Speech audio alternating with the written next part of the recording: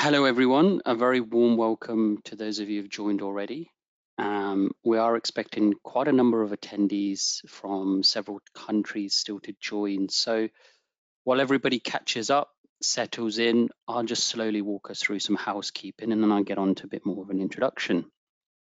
So in terms of housekeeping, you'll notice your lines are all muted. Cameras are turned off to minimize any technical glitches and allow everybody to focus on the screen share. So hopefully, if you're hearing me okay, you're also dialed into the right link and you can see the presentation slides okay that I'm sharing on screen. On screen, you also have a control panel. Somewhere on the left or the right, you have the ability to let us know if you're having any technical difficulties, but also you have a Q&A box. So throughout the presentation, at any point, if a question comes up, please submit it using the control panel, and we will have a good 10 minutes at the end to cover off any questions. So with that said, I'll get straight into a bit of an introduction and context setting. So as I mentioned earlier, we're expecting a high number of attendees, over 100 different organizations from across the world, so North America, Europe, and the UK. And I think you're probably joining today's call because you or your organization is being impacted by changes in global market trends. So very simply, for example, if you're dialing in from Europe or North America, over the past 6 months, you've seen the euro-dollar exchange rate fluctuate by a huge 16% from around 110 to below parity, around 0.95 not so long ago. In the UK, you're probably similarly concerned why you're seeing the pound-dollar exchange rate fluctuate over the past 6 months by 20%. And even that exchange rate not so long ago was close to parity, and today it's a little bit closer to 120. A lot of volatility and movement there based on various factors. You've also probably taken those factors and those uncertainties into discussions like, weekly or monthly finance meetings where you're discussing the commercial implications of some of these market trends, not just currency, but also inflation, the economy as a whole, in terms of, recession fears. So if you're not alone. 70% or just close to 70% of companies we've surveyed like yours say they need more guidance on global market trends. They need more guidance on currency volatility to help them with currency planning and decision making. So that's why this today will be the first of Convera's Market Insights webinar series. It'll be coming to you every month, early in the month, throughout the year. These are your speakers today who will help provide this forward guidance that hopefully you're looking for today. I'm on the left-hand side. I'm Naz. I'll be your facilitator on today's call. I'll be opening and closing the call. I won't read the rest of the names along the slide here, but know that we're going to provide a holistic global overview. So you can benefit from different perspectives from different people around the world. And that's quite useful because, you may be a company dialing in today based in the US, but you may have customers in the UK or in Europe. So you can start to think about how today's topics and data and forecasts and insights not only impact you and your business, but potentially your overseas customers too. In terms of what we're going to cover today, the agenda is pretty straightforward. We'll start off with a global overview. Boris on the previous slide will cover that section, so about 10 minutes there. We'll then move over to George, who's going to cover currency trends and forecasts from a UK and European perspective. And then Joe will do a similar thing from a North American perspective. So about 10 minutes roughly on each section. We're going to focus a lot more time today on the middle part in terms of currency forecast scenarios to really help you visualize what these global developments mean and how could they play out in currencies over the next 6 months. So what slide can you take into your next weekly or monthly finance meeting?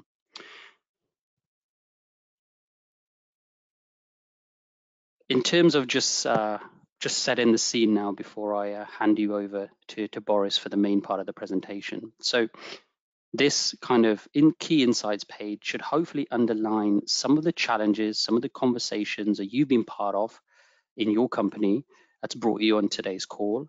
These are the kind of factors that are really hard to keep track of at the moment when it comes to forward planning related to currency and payments. So if you look in the top left-hand corner, if you look at the US call out, you can see talk here about expectations about US interest rates have changed.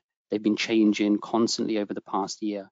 And this is one factor causing ripples throughout the global economy, but also rapid changes in currency markets.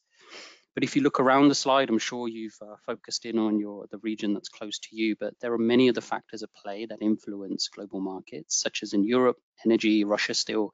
Well, if you look in the bottom left-hand corner, if you look at the UK box, you can see a lot of developments related to sterling volatility and still those words, recession fears.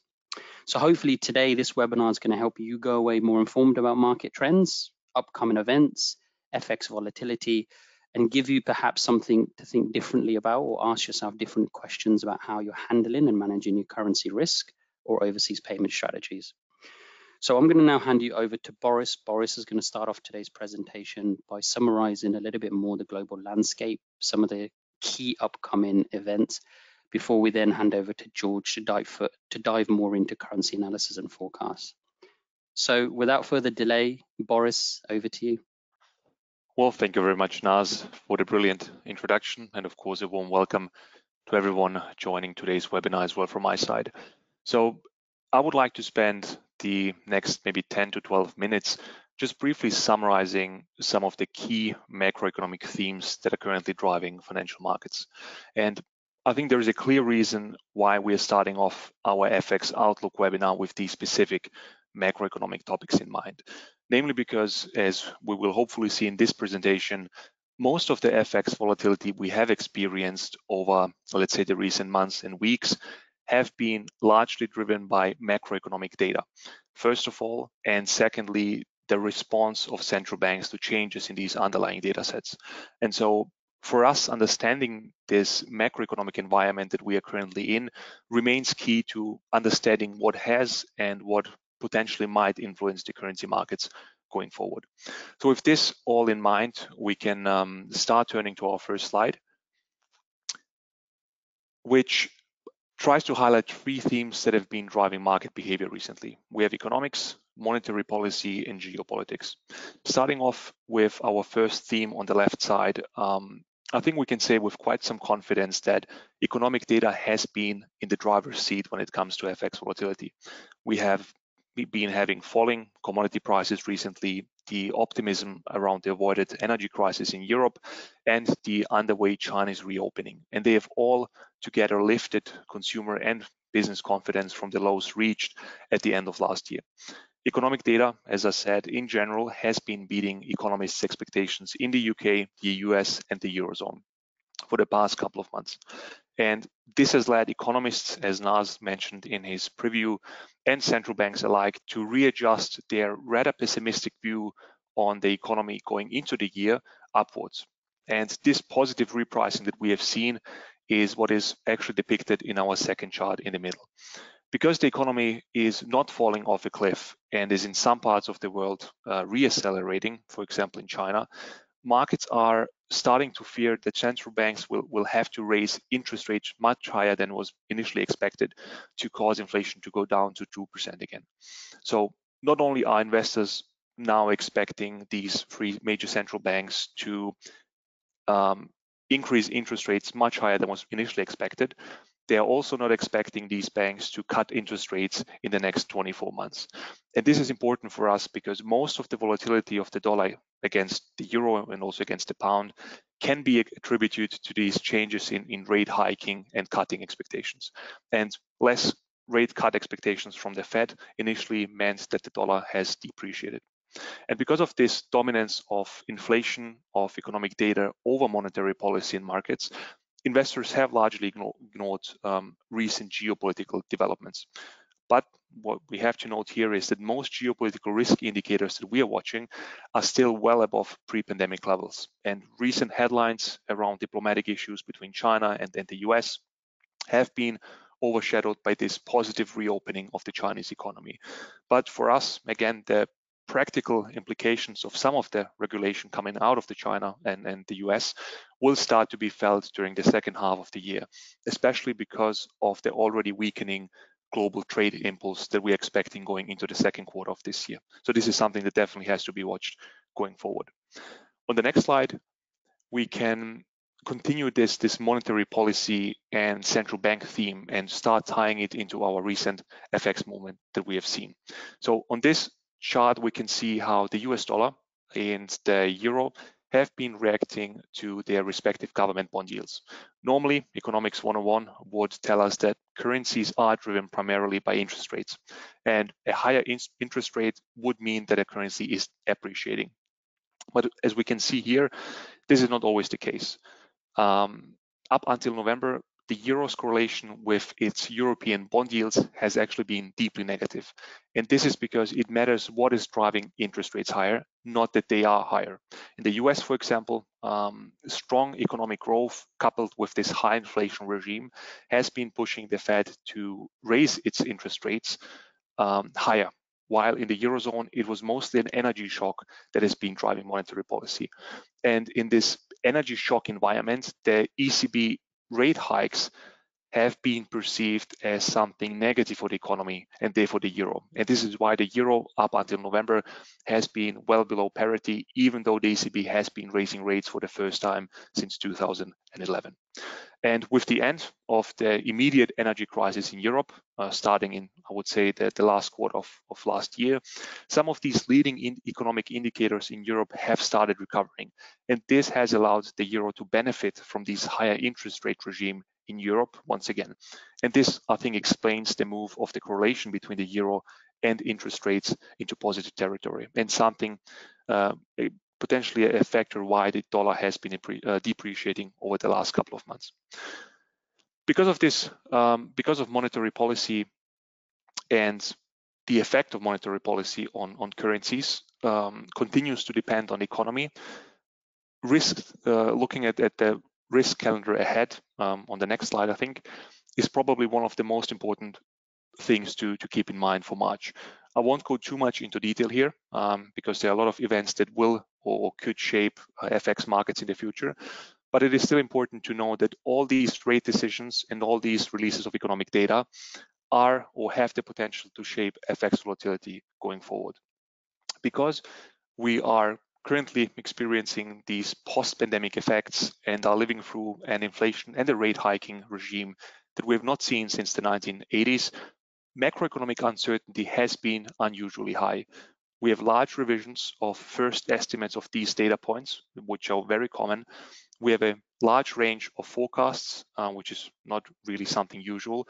And because of that, the market has really a hard time pricing in the impact of economic data beforehand, meaning that most of this pricing in process has to be done after the release, resulting in these large FX movements around the release date and after it.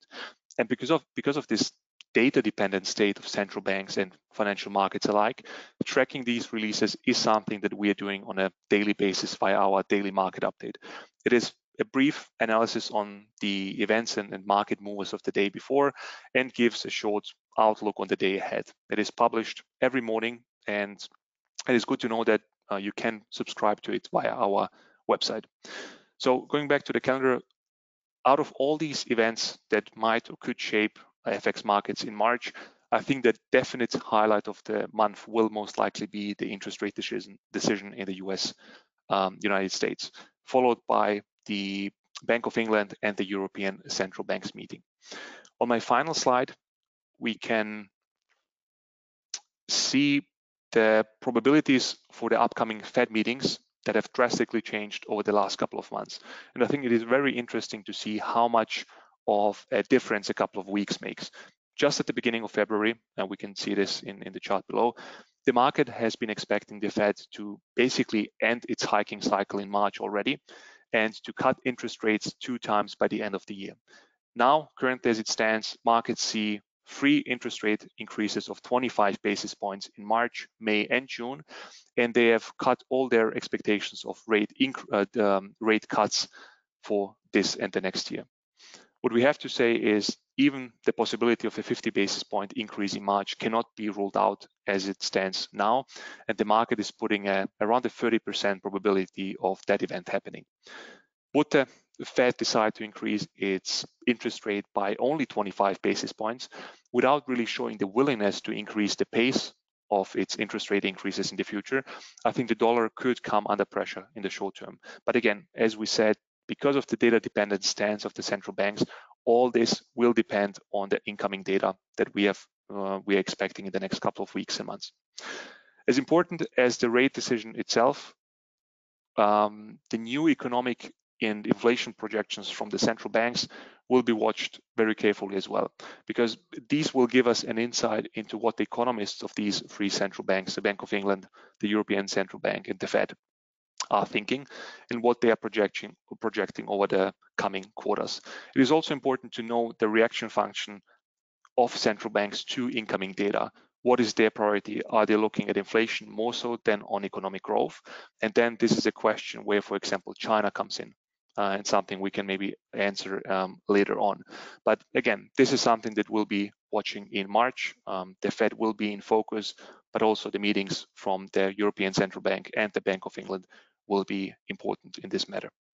So with this information in mind, I think I can give the word to George, who will start showing us some bits and parts of the dynamics on financial markets going forward.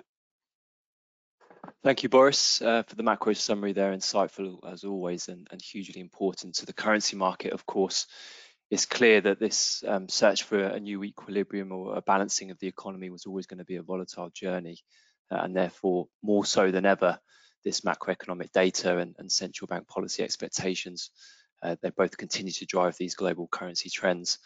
So my job now is to cut through all of this noise of the uncertain economic and geopolitical landscape and highlight how the currency markets have evolved over the past few months and what might unfold in the future using scenario-based analysis, which I'll cover off towards the end of my presentation.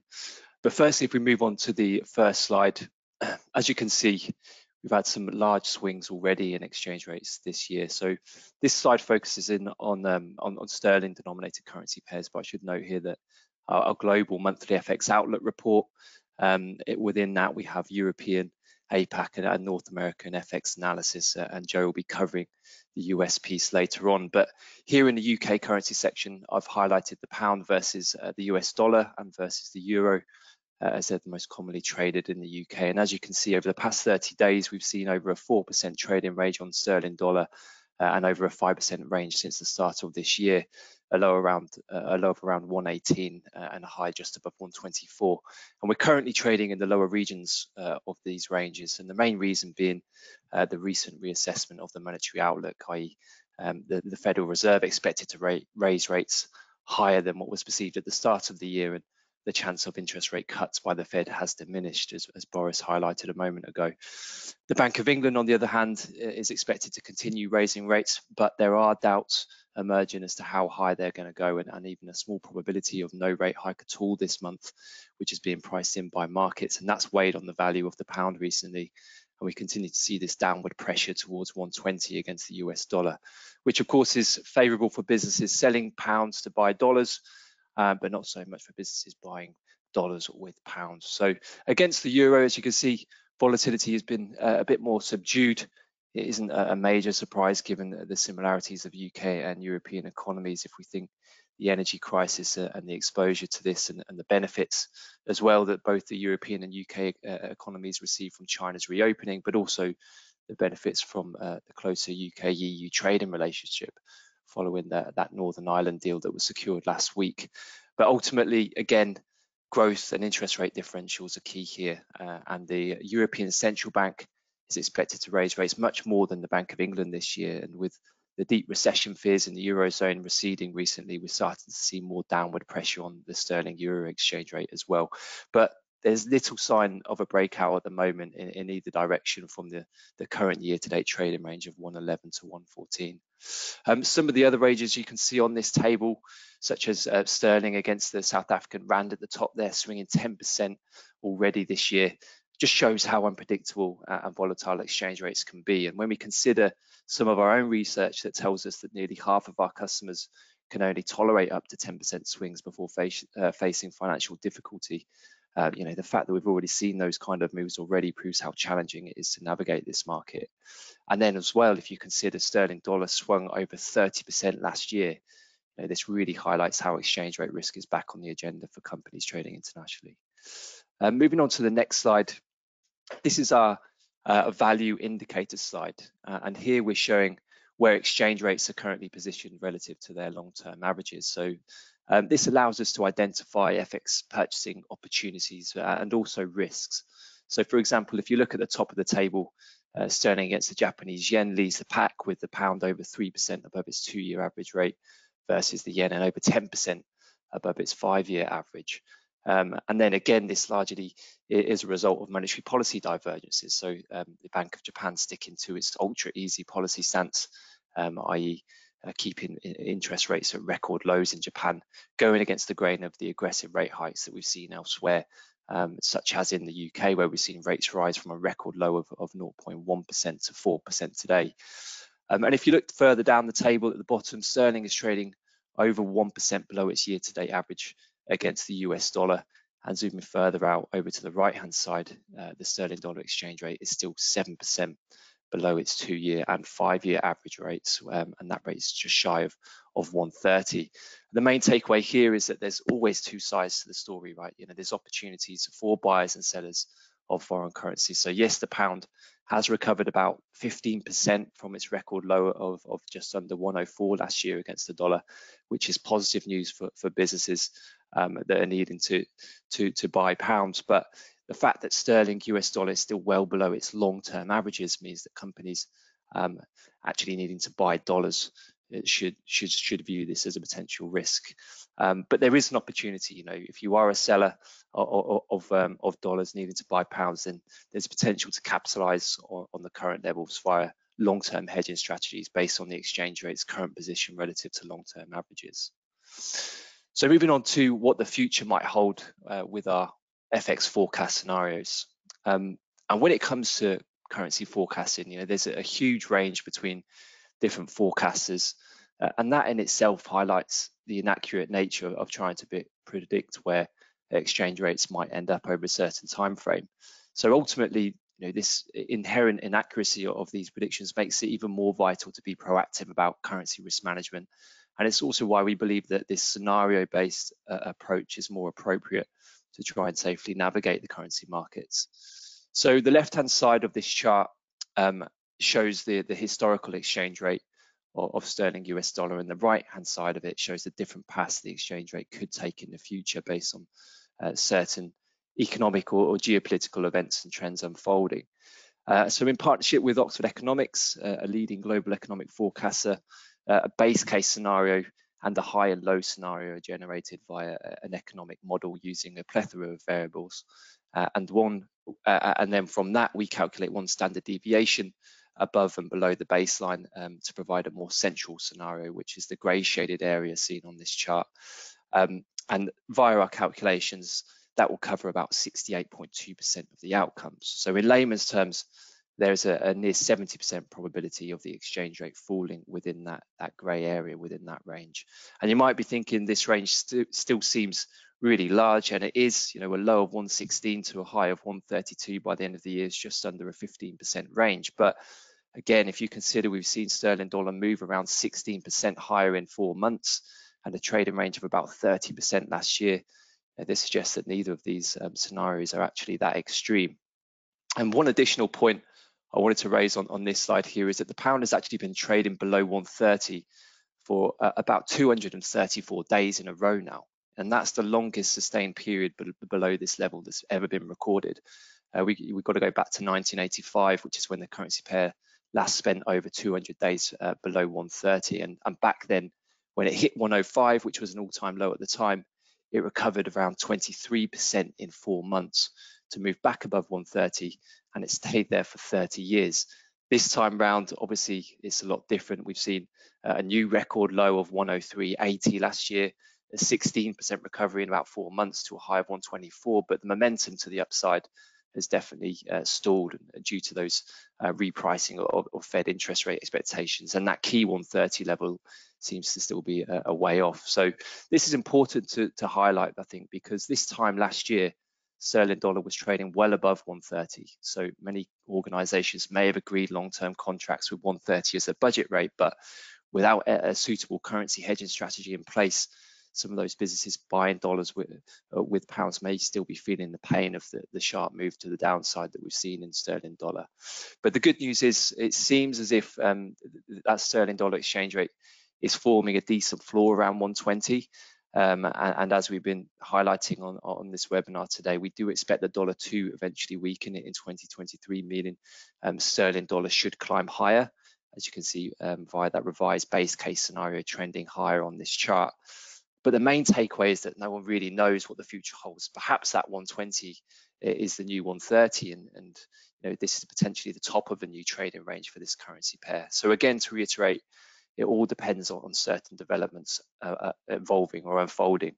So in terms of the scenarios you see here, monetary policy divergence is first and foremost what we focus on. As Boris mentioned, the conventional wisdom is that higher interest rates in a region should result in a stronger currency, and when that yield advantage starts to diminish, as does the attractiveness of that currency. So this is why if the US Federal Reserve does increase rates to say 6%, as some analysts are actually predicting, and at the same time the Bank of England is forced to cut interest rates, perhaps because the UK falls into a deeper recession than expected, this could drag sterling dollar into the purple area shown at the bottom of the chart, that downside scenario of the low teens.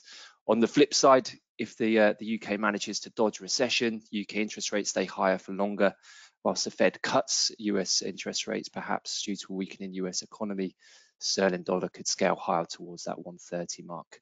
And another big upside risk that we're keeping a close eye on that could prompt such a move towards that 130 level is China's reopening, if indeed it does support global growth, sparking demand for riskier assets and hurting the safe haven dollar. If we flip over to the next slide, I just wanted to provide a little bit more evidence of these certain scenarios and why we can't look at particular themes and factors driving volatility in isolation, because currency dynamics are driven by multiple short and long-term factors.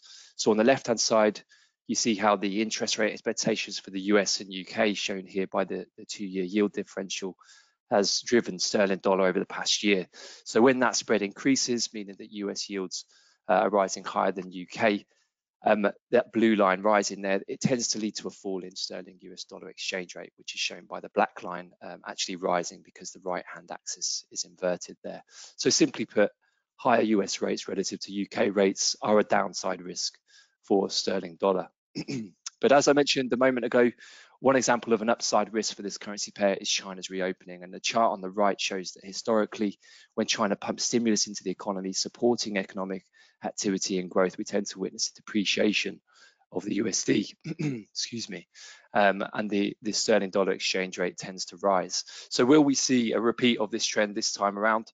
It's certainly a scenario to consider. You know, opposing forces are always in motion, and it's important to consider several scenarios to make sure that as a business, you're adequately positioned to take advantage of favorable moves in exchange rate, as well as being protected in the event of adverse currency moves. And finally, if we flip onto my final slide, this is just an example of our sterling euro forecast scenario. The same concept applies here. You know, we don't profess to know where the exchange rates are heading, but provide this scenario informed perspective instead to help build that strategic insight. So could we see upwards of 125 this year or downwards of 105? You know, it depends on certain scenarios playing out. Some of you may have heard of black swan events. These are particular events like COVID and the war in Ukraine, which are unpredictable events with high market impact. You will also have, though, grey rhino events, which in contrast to the unpredictable nature of black swan events, they're more probable events with high impact, meaning, you know, we see that there's risks out there in the distance, but we don't clearly perceive their full dimensions. And I think as an example of this could be next winter that we've got coming. If extreme cold weather and supply issues trigger gas rationing across Europe, higher gas prices keep inflation elevated, potentially pushing Europe into a deep recession. You know, could this be the catalyst for sterling euro to rise into the 120s perhaps? So again, to summarize, we believe it's imperative to acknowledge extreme scenarios as well. Make sure your business is sufficiently positioned for a number of potential outcomes which could steer exchange rates in either direction. And you know, this is what we advocate and believe is critical for sound planning and preparedness.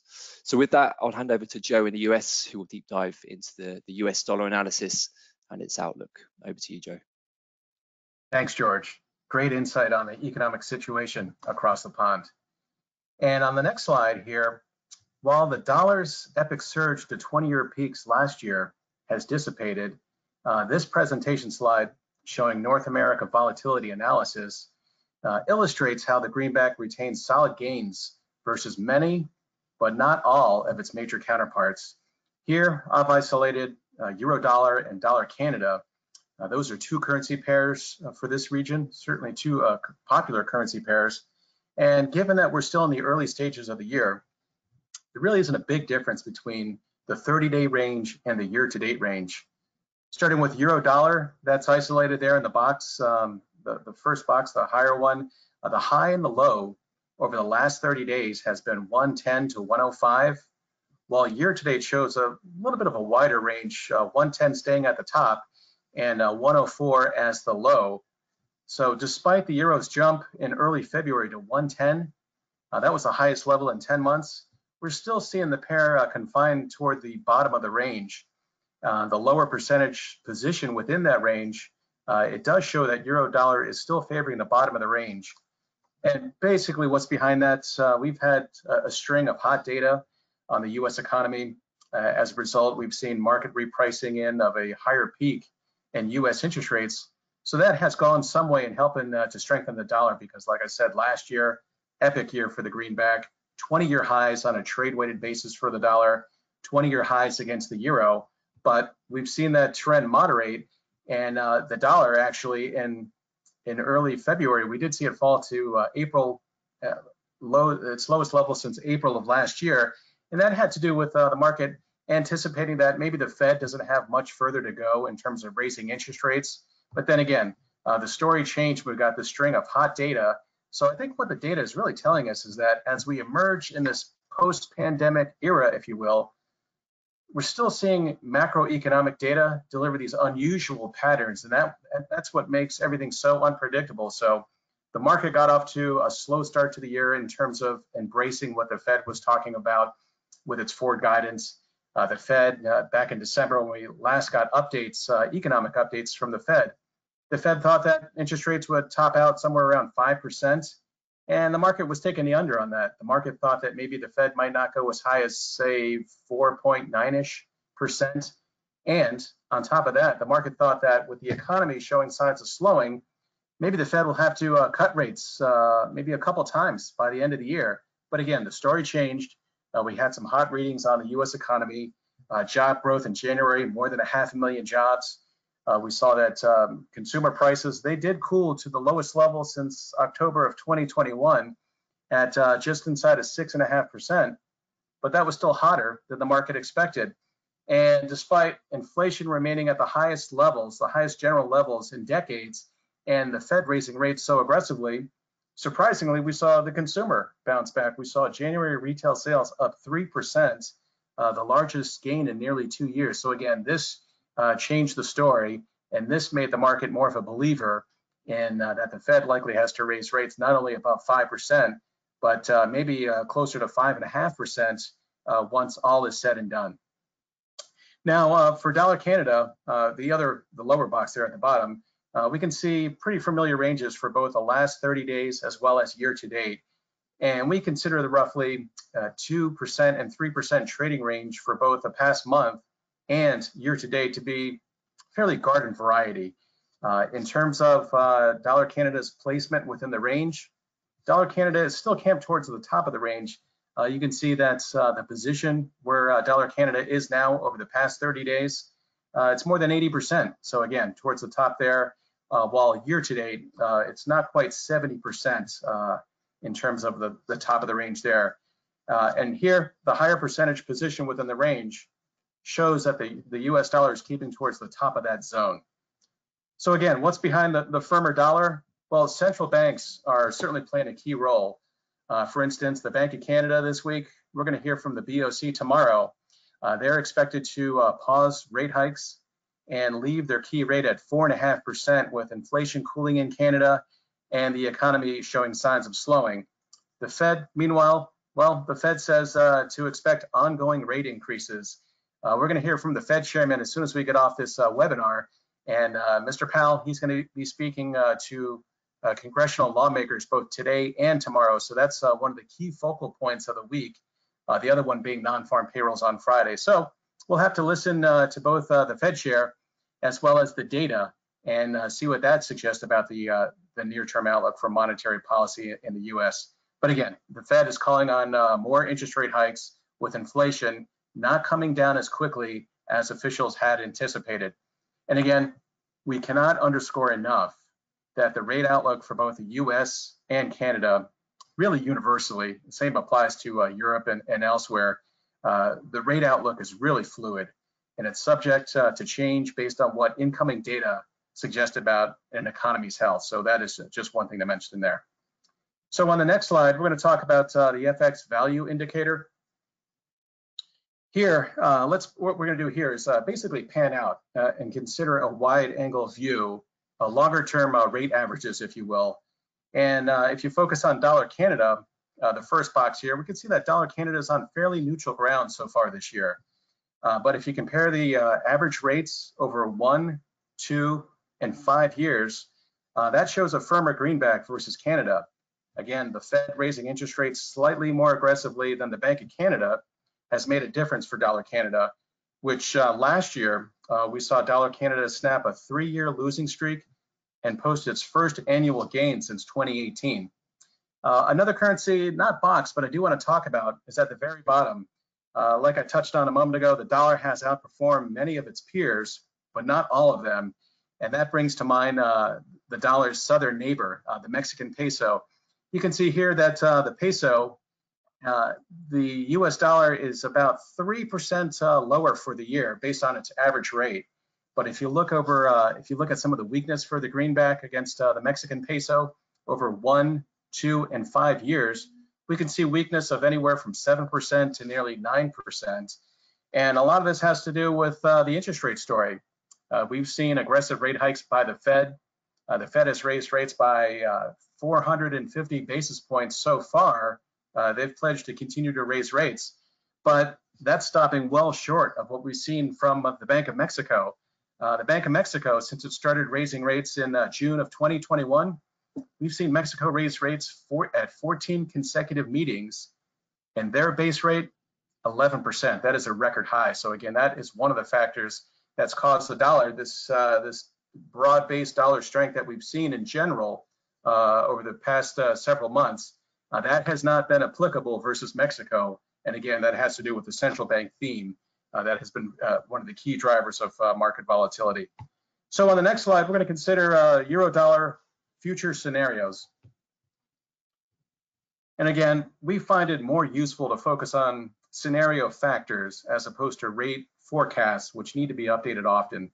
So the central scenario or base case calls for the euro to grind higher in the months ahead. That's on the view that there's seems to be more upside for Eurozone interest rates than US lending rates. On the one hand, the Fed is tentatively seen raising rates by another 75 basis points, 25 this month, and then another 25 basis points at the next 2 meetings after this month. On the other hand, the ECB might have to do twice that. We might have to see the ECB raise rates by 150 basis points as we go through the course of this year to around 4% compared to 2.5% where their key rate is currently. So for euro upside potential, could we test 115 or maybe even higher? Well, that might be if we were to see the Europe's economy fare better than expected and avoid a deep downturn, that would certainly be euro positive. So that's one thing, that's one scenario to consider. If the resilience that we've seen in the European economy, if that gains traction, that could certainly be positive for the euro and allow it to extend its rebound from the 20-year lows we saw back in last September. To the downside, could we see the euro fall back towards 103 or maybe even lower? Well, if the European economy should fare worse than expected, that's one thing to consider. The winter is not quite over. Certainly it'll be spring in a few weeks, but should temperatures take a dive, maybe that could raise new questions about energy supplies, and that has been a key theme of euro negativity. So that's just one thing to keep in the back of your mind. Also, the euro would tend to be vulnerable to the downside if the Fed ends up having to raise rates more than what the markets are currently anticipating. So on the next and final slide for me, I'm going to talk about dollar Canada future scenarios. So here, the central scenario sees dollar Canada largely sticking to the range that we've seen, call it 132 to 136, given that US-Canada interest rate trajectories are not dramatically different. Canada, Wednesday, tomorrow that is expected to pause rate hikes, and maybe not, but maybe not for long, given the nation's job market. If we continue to see a strong and resilient Canadian job market, maybe that puts new upward pressure on inflation. So that's one thing to consider. For dollar Canada upside, could we see dollar Canada break above its current range, maybe test 140 or higher? Well, a potential catalyst to strengthen the US dollar would be if Canada's economy should slow more than anticipated. On the other hand, to the downside, could we see some dollar Canada downside in terms of levels of 130, maybe even lower? Well, that could materialize if Canada has to resort to raising interest rates again, or if the US economy falters under the weight of these ongoing rate increases by the Fed to attack inflation. So those are just some of the things to keep in mind. If those scenarios were to come to fruition, that could be negative for the US dollar versus its Canadian counterpart. So that's the situation here in North America. I'm going to turn it over to Naz, turn it back over to Naz for the international strategy. Thank you, Joe, George, and Boris. And thank you for everybody for continuing with us on the call. We've still got a good 10 to 15 minutes left to go. I'm going to share with you some strategic considerations that you may want to think about going forward. So just allow me a few minutes to do that. We won't spend too long on this section. We'll then move on to Q&A.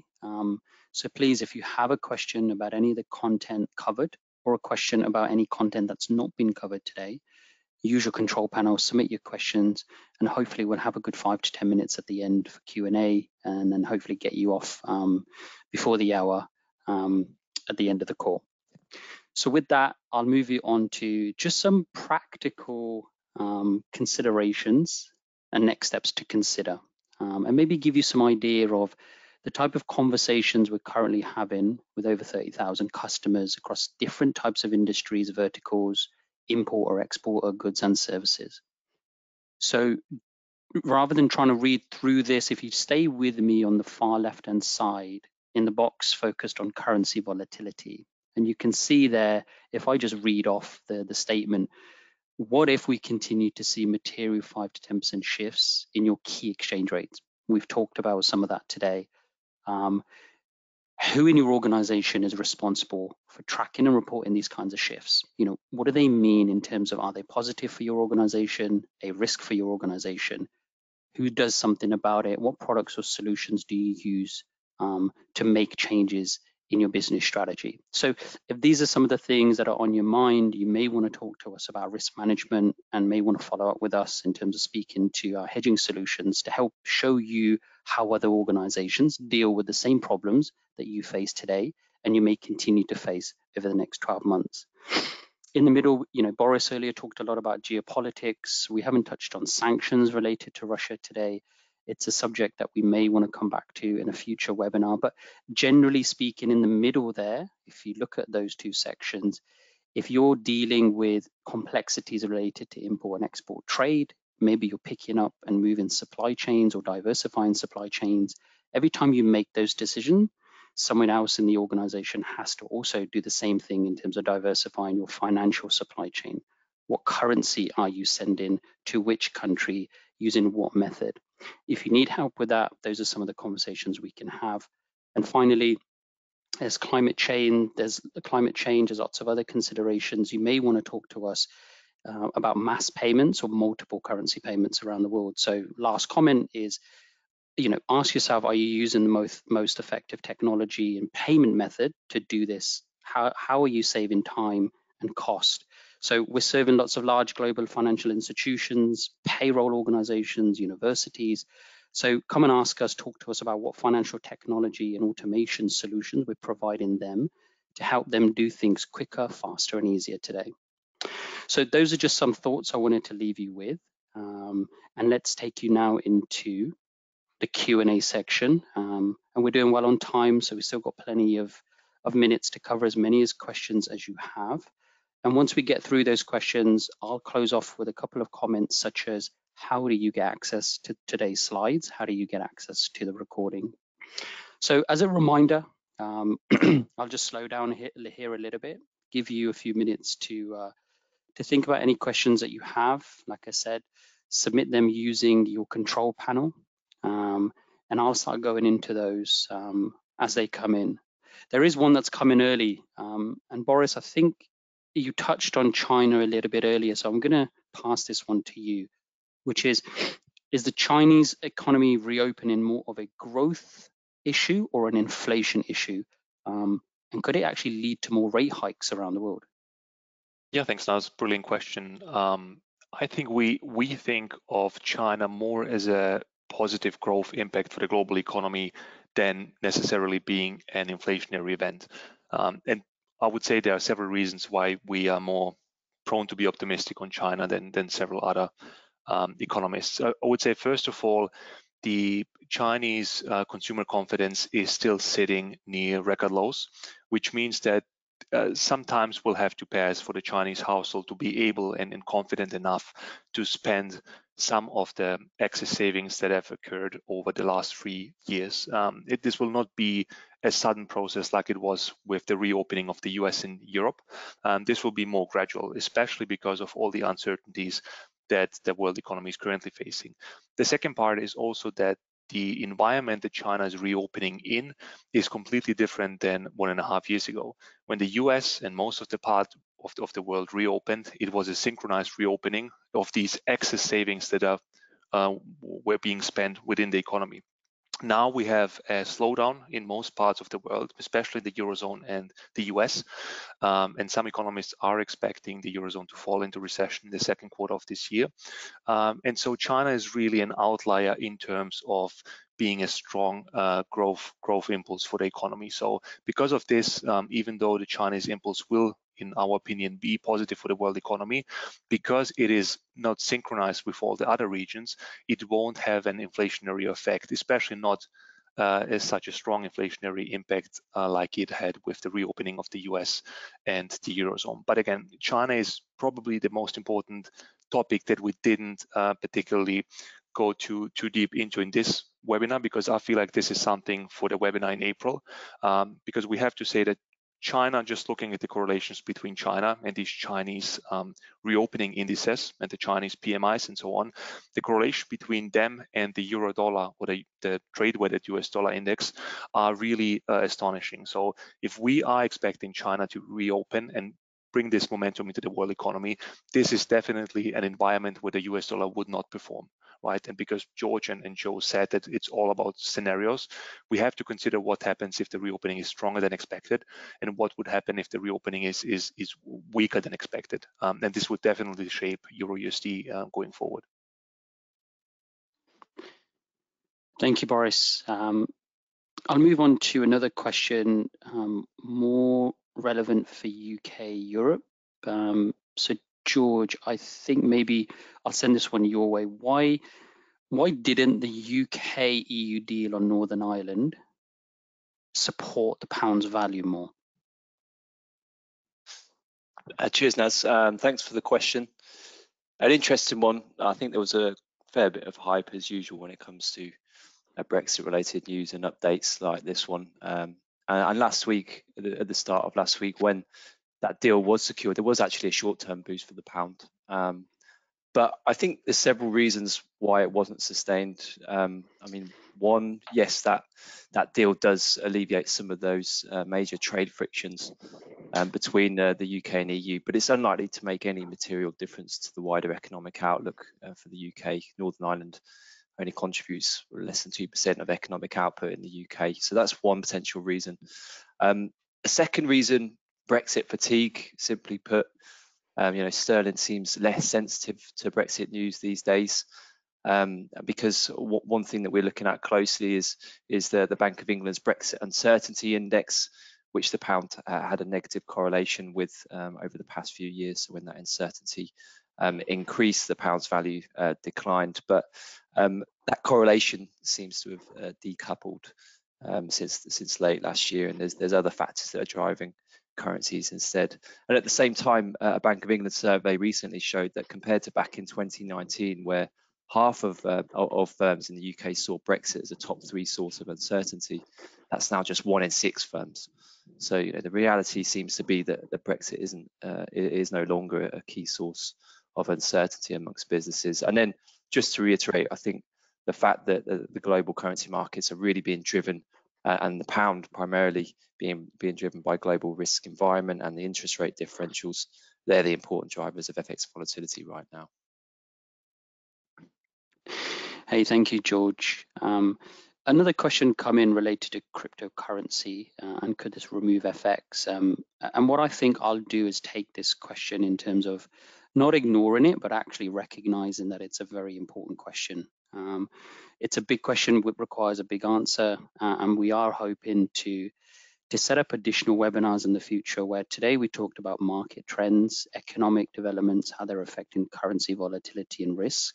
And in the future, we should also be hosting webinars, but more focused on payment trends and technology shifts. So think about Swift GPI, think about ISO 200 2022, talk about the shift towards central bank digital currencies. So coming back to crypto and blockchain, is it going to threaten FX, or is it actually putting pressure on the international payments industry and currency markets to evolve a lot quicker than what they thought they needed to?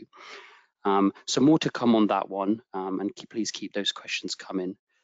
One of the questions that's come in, Joe, I think I'm going to send this your way. We've got a lot of people on the call from around the world, not just the US, who were worried about the value of the dollar. A lot of it's been driven by US interest rates. So question here is, how high could the Federal Reserve raise interest rates? Is there more to come here? Well, that's a good question. And actually, that's one question that the Fed is going to offer its best estimate, its best guess at answering that for us when the Fed meets later on this month. On March 22nd, that's going to be the next meeting of the Fed. And this is one of those quarterly meetings for the US Central Bank where we not only get a rate decision, but we also get new economic projections, where the Fed how the Fed sees the economy growing this year, where it sees interest rates ending the year. So that's going to be really important. But as we touched on, hot data has the Fed on track, at least right now, to raise rates to about 5.5% from about 4.6% where they are now, roughly. Back in December, the Fed did estimate, it gave us a range of how high it could raise rates for this year. And back in December, it said anywhere from 5.1% up to 5.4%. So we're toward the top end of that estimation. But the thing to look out for here, everything hinges on inflation. So if inflation continues to cool in the US, but if it's not cooling to central bankers' satisfaction, then maybe a so-called terminal rate, that's what they call the peak in US interest rates, or any interest rates, the terminal rates might have to be closer to 6%. So something like that might not be out of the question. A higher level in the vicinity of 6% might not be out of the question. Brilliant, thanks, Joe.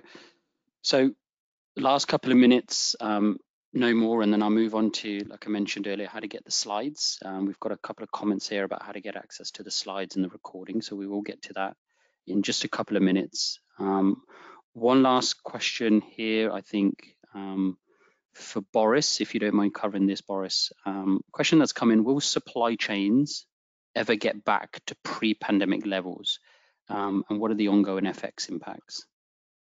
Yep, good question. Thanks, Naz. I would say it depends on how we're defining supply chains. There are multiple indicators, for example, freight costs or shipping costs from China to North America and Europe that are already touched to pre-pandemic levels last week, which is a positive sign and should be deflationary for this and the next year. But there are some issues that won't see pre-pandemic levels just because of structural changes. Some of the things are, for example, the nationalization of supply chains. There are multiple programs, not only from the US and the European governments, but also from Japan and South Korea, and lately also from China, that are trying to strengthen or even to nationalize certain parts of the supply chain. So this is something we have talked about in many previous webinars. That is one development that is definitely to be watched in the next couple of months. But again, as I said, in terms of price pressures, in terms of the supply chain bottlenecks, they have all or mostly all already returned to pre-pandemic levels, which is a good sign for the economy. The problem with this is that it is a good sign because, as I said, it acts as a deflationary force going ahead. But one problem is that most of these easings of supply chains actually come from weaker global demand. If we look, for example, at global trade has been negative for the past 3 months, consecutive 3 months. And if we look at leading indicators, for example, we had yesterday export and import data from China, which was more negative than expected. If we look at leading indicators like trade from South Korea, which was also highly negative. So this is something that has a positive and a negative side effect. Supply chains, by and large, have started going back to pre-pandemic levels, but the reason for it is that we have seen weaker demand over the last couple of months. Boris, thank you very much for that. So with that, I'm going to respect the time and try and give everybody a couple of minutes back. So if you don't mind to just allow me one more minute for some closing remarks on this last slide. So firstly, thank you.